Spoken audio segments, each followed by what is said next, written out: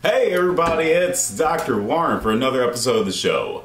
So what we're going to do today is talk about something that we have been talking about a lot off of camera, and that's how to avoid those holiday pounds. It's the holidays, we know we're going to be eating some good food, and we want to talk about how to avoid the extra pounds. So how do you do that and still eat good food? Well, you got to look at digestion, digestive health. We're going to get on that right now. This is a part of the digestive, I guess I'll call it digestive series, because we're going to talk about chewing right now, and then we're going to go step by step by step. So first, digestion's got to start in your mouth. After that, goes to your stomach. And after that, it's going to go to your intestines. So before we get started, let me just tell you, because I just thought about enzymes and all kind of good stuff. On this Saturday, you're going to have a health fair at Good Nutrition. This Saturday, health fair at Good Nutrition. And if you don't know the Good Nutrition in Sandy Springs, that's going to be on Hammond Drive. You can find the intersection of Hammond Drive and Roswell Road. So if everyone knows the big parking lot where Whole Foods is at, Good Nutrition is in that parking lot right up against the Hammond Drive side. So those are the good announcements, good things. Hope that some of you can come out and we'll catch you there and talk about some healthy stuff.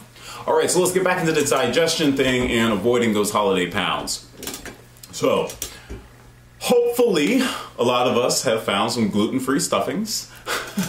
Why gluten-free? And let me say gluten-free and non-GMO, because you find a lot of gluten-free things that are GM. So you're not doing your digestion any favors, because if you're eating a bunch of GM potato starch, GM corn, processed corn, corn starches, corn this, corn that, as fillers, all you're doing is getting excessive levels of bad stuff in your body, glyphosate, which just rips everything to shreds. So don't do that. That's going to age you. That's going to do all kind of bad stuff. Anytime you do a gluten-free, I need you to do gluten-free, non-GMO. It must be both. Must be non-GMO, because some of your big GMs, the potatoes, the corn, those are big fillers. Those are used in a lot of things where we think we're eating safe and well.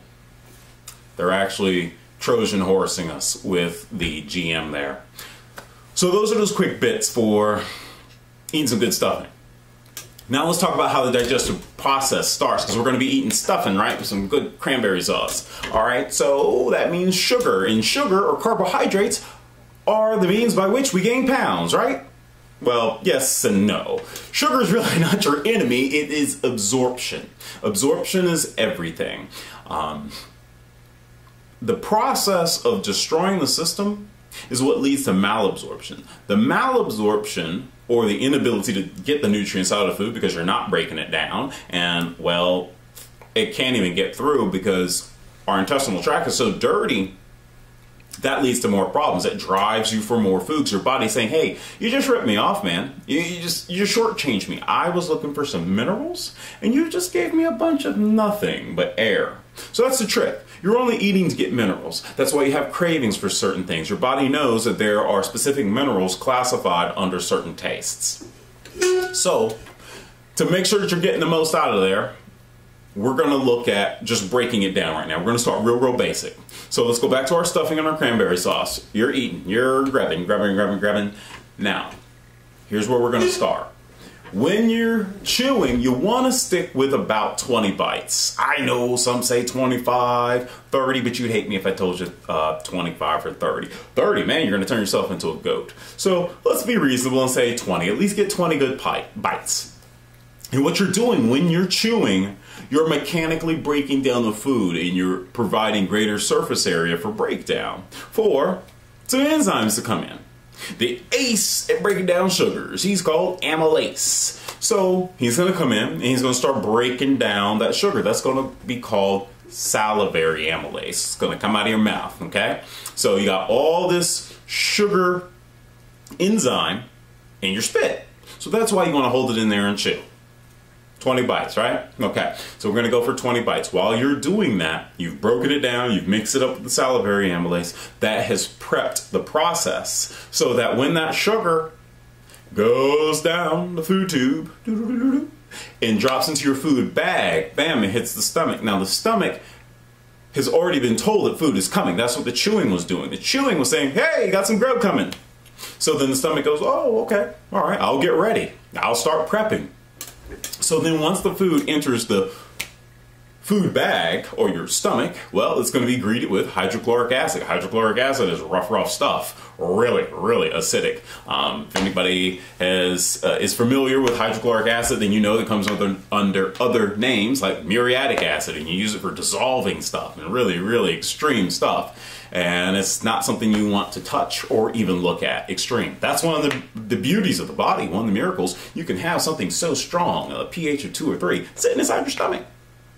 And it's under control. That comes out and it goes away. It's pretty impressive stuff. And you have the ability to neutralize it. But that's further down the system. So, right here in your food bag, food fell in.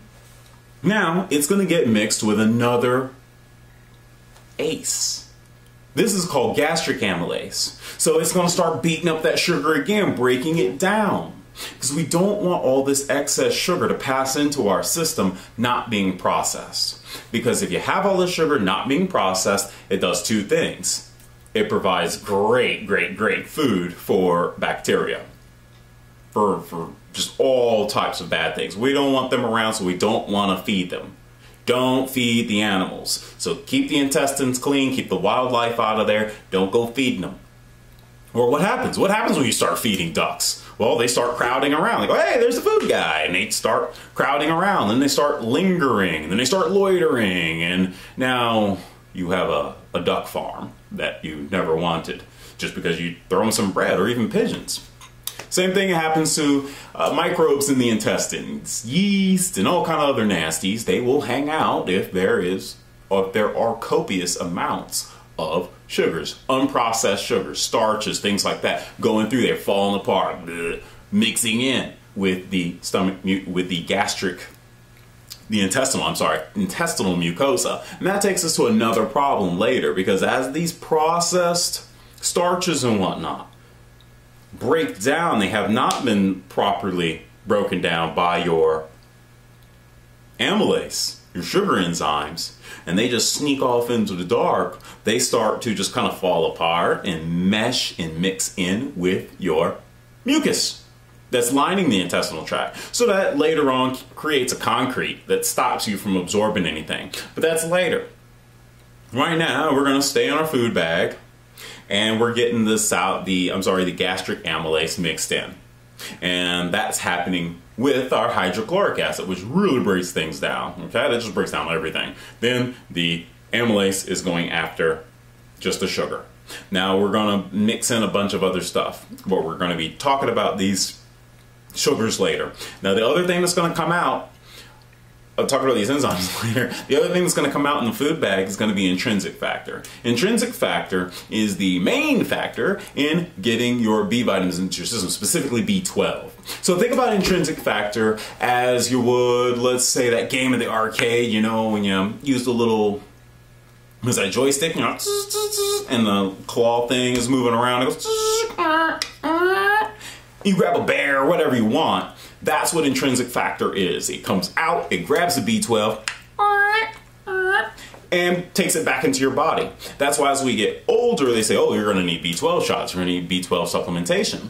Or else you get these issues, dementia, pernicious anemia, all these different things that happen because you don't have enough B12. Your nerves get shot.